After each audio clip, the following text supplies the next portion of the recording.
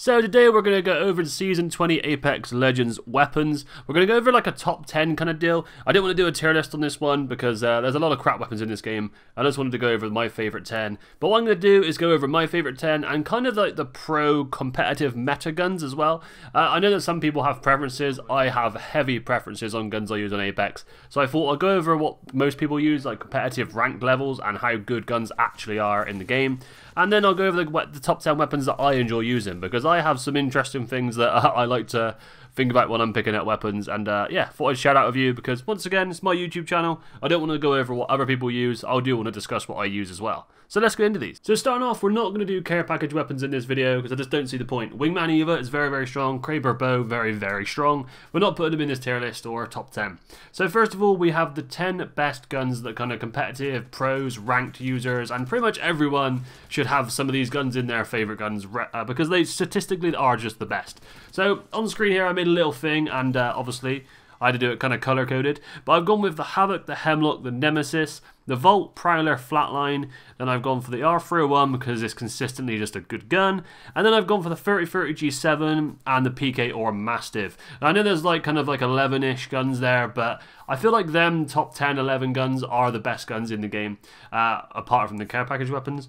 But yeah, so if you don't have some of them guns in your kind of top guns, then you should probably be getting some in there. So now let's get into my favourite guns in the game. So starting off, we have a setup of me using a flatline car in the background right now. I tried to get some gameplay of each gun because I think it makes it look better when actually using the gun in the background. So yeah, first of all, the flatline. The flatline is probably my second favourite AR. I'll go over what my top one is in a minute, but the flatline is a very, very good weapon. At close range is good, at medium range is good, long range is a bit iffy because like controller, recoil control is not as easy as PC, but it is still very, very strong, and the flatline remains my second favorite AR.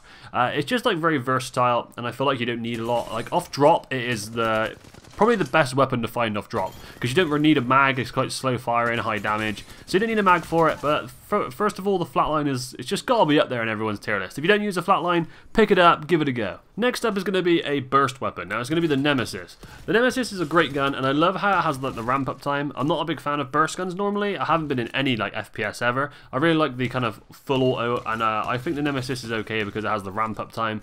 When you use this thing, the ammo depletes so quickly because of the ramp up time. The fire rate just goes crazy. But overall, it is probably the strongest AR still, and close range is pretty bad, but medium to long it is very, very good. So I've always been a fan of an R99, but this season the R99 is just been nerfed too hard, and it can't even be in my top 10 at the moment. They nerfed the recoil as well, and honestly it's just not that strong at the moment. It is still a fun and very satisfying gun to use, but for now the car has overtook it for me.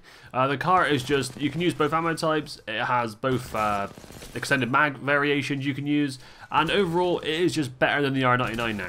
It's still not the best sub, I will say that, but for me it is like it's the fastest killing sub because obviously the fire rate is so high, and yeah, the car is just a great gun. I've always liked it a bit, but the R99 was always above it for me. But yeah, now we swapped around, the car is in my top 10. Next up is another sub, and we're going to go with the Prowler. So in the background you can see I'm using the 2x on it, and that's because the 2x on it actually kind of worked. You can use this thing as like an AR a little bit if you learn to control the recoil well, and honestly it does so much damage. You get like a couple burst hits and you can knock someone with it. Even a Rev that ulted here, I know how overpowered Rev is this season, we still managed to knock him with the Prowler here, and honestly this gun is so strong at the moment. I really used to love it when they had the select fire attachment that you could actually have a full auto Prowler. I'm not a big fan of burst guns, but sometimes like the Nemesis and the not the Hemlock, Nemesis and the Prowler, as I've said in this video, are just both too strong not to mention, so the Prowler is going to be in my list. The next one on my list is probably my favourite gun this season, and it has been for many seasons. The R99 used to be, but this season the R99 obviously took its nerfs and it's pretty bad at the moment. But the 301 remains one of the best guns in the game, and if it's not the best power-wise, it's definitely the most consistent and easiest to use, and that might be why I enjoy using it so much. But the 301 for me, like medium to long range, is just perfect, and close range is very useful as well. My favourite kind of setup to run is 301 and a sub, or 301 and a shotgun, so the 301 being on the top of my list just makes a lot of sense. If you don't use the 301, I really recommend using it. The recoil is really, really easily controllable, and honestly it is very, very satisfying to get a kill with. My favourite AR by a mile, to be honest. and I will always try and pick a 301 up in any game I play. This is a ranked game this season, and pretty much take out this whole squad with pretty much 301, and I just love the gun. So probably the best SMG in my opinion this season is going to be the Volt.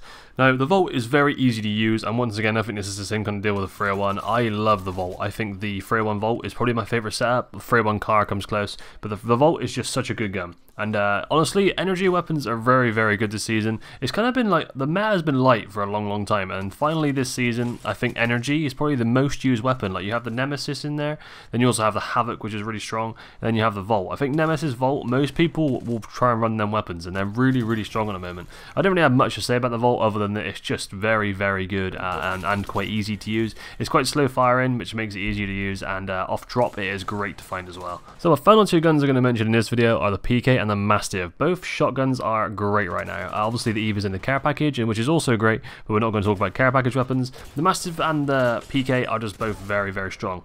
The SMG's got a kind of a nerf, where the R99 and the car are no longer like heavily used. The Volt is the more heavily used sub now, which kills a bit slower and is actually probably a bit worse at close range. And it makes shotguns a lot stronger. Obviously it's good for PC players as well, not so good for controller players like me, but I still really enjoy using shotguns, and they're so satisfying to use on Apex. I just have a weird thing, hitting like a 90 of a shotgun is just so satisfying.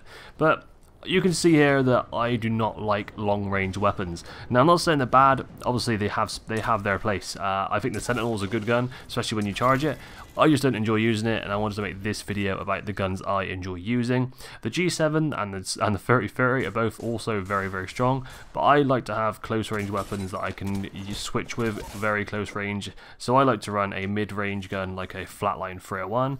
And that's actually my long-range weapon as well. And then I'd like to run a sub and a shotgun, or a shotgun. And sometimes I'll run two subs, sometimes I'll run a sub and a shotgun, because I'm very much a close-range kind of player. Most controller players should be, to be honest, because that is where it excels to with aim assist. But yeah, it's not saying I can't use like a triple take or a Sentinel. I can shoot, but I prefer not to be honest. But let me know in the comments what your favourite gun in the game is, guys. And make sure you like, comment, subscribe, say whatever else you want to say in the comments. And thanks for watching. Peace out for now.